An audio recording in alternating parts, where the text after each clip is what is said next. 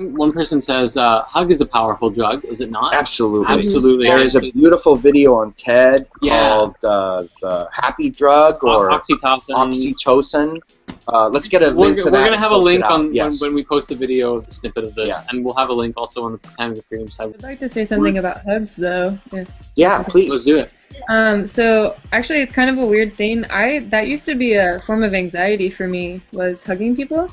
I didn't like touching people like that, and I figured out it had come from stuff way down the road. But so I think that it has to do with the purpose behind it, because I always saw it as, you know, these people are being fake, like all they're doing is hugging me because that's what the social cue is whenever we leave or join each other, instead of this is a genuine feeling of me sharing how much I love you. And so that always caused an anxiety thing for me. So the purpose, I guess, is still important. It is. Yeah. I used to have the exact Understanding same thing. intention is very powerful for everything. Yeah. So people need to learn how to hug. Right? We've actually done some work on that very topic at some of the. We have videos from a workshop too. We did a hug workshop. I was like, okay, so let's just get in there and If you've ever had a hug for 7 minutes in a genuine way, it'll blow your mind. It'll change your life. I don't think I've had a hug for 7 seconds in the last 4 or 5 years. It's life. That was another thing that I was gonna say is genuine hugs, you can tell, are 5 seconds plus. It's to the point where you reach that comfortability, and then they stay a little bit longer, and you're like, okay, I can do this. You know? Wait till you hit 7 minutes, and you're on the 5-minute mark where you're starting to distance with each other, and then both of you just pull each other in even closer, and you're like, wow, this is real, and you just break down and you start crying, and they start crying, and then everyone's happy, and oh my god, that sounds awesome. Okay, so let's read the question. Is Jordan, how does one bring more of a spiritual family around them? As an indigo, I am just trying to find others to share that with.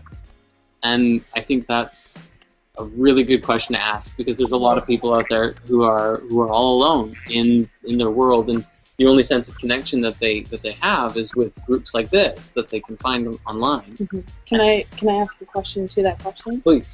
Yeah. Who have you actually told about your idea of spiritualism? I think that was my biggest block too, was I didn't share my view at all, so I never found anyone, because no one was aware. And if everyone's all quiet and not sharing that side, how does anyone know? Can we give some specific things that could be helpful to someone out there that's looking for that? How to communicate? Because one of them was, take a little bit of a chance. Go find some people that you think might be look for signs that they're open to, and maybe can talk about it a little bit. And then another way would be go specifically to some places where you know that there are people that are talking about that kind of stuff, and go there.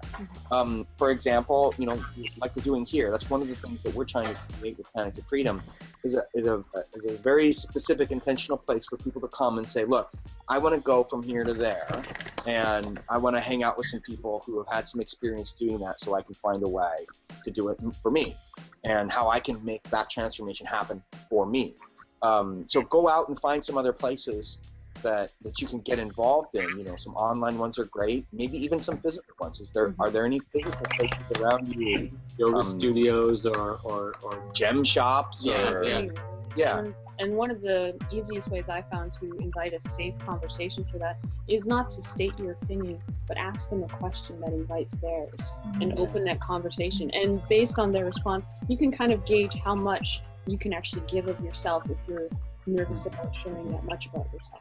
That way you can kind of control the conversation and how they perceive you. And ask that question and then really listen, so that your intention behind asking the question is to really hear them.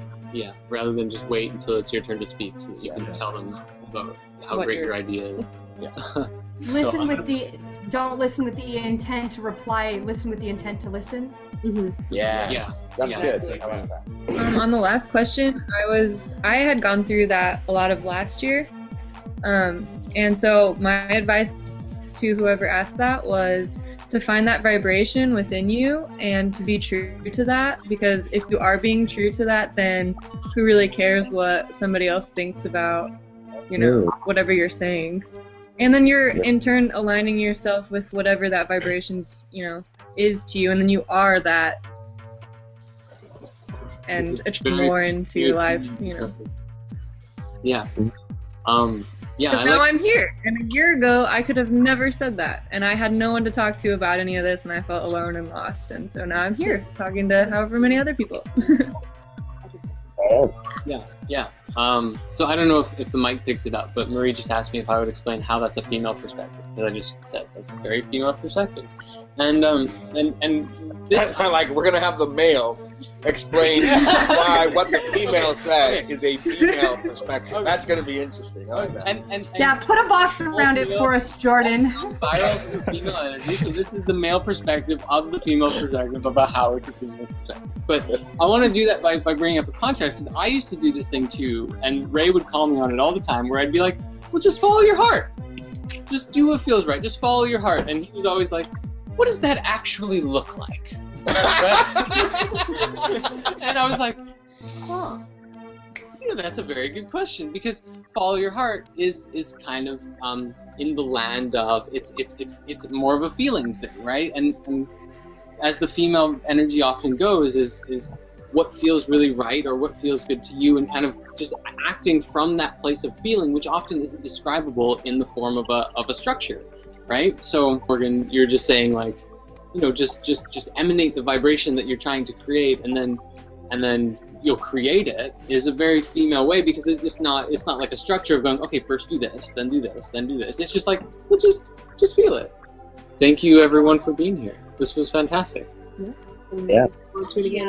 It was good to see all you guys. So so that everyone watching and everyone here also just is aware, we're doing this every Saturday, same time, at 12 noon PST.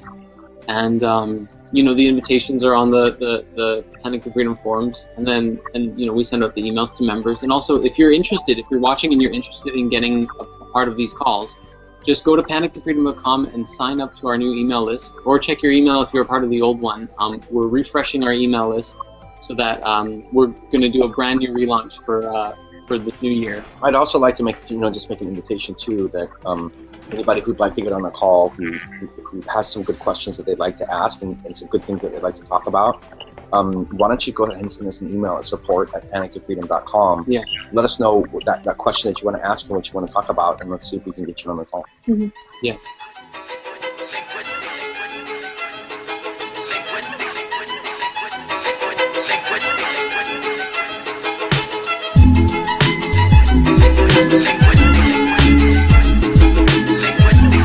Yeah, that was perfect.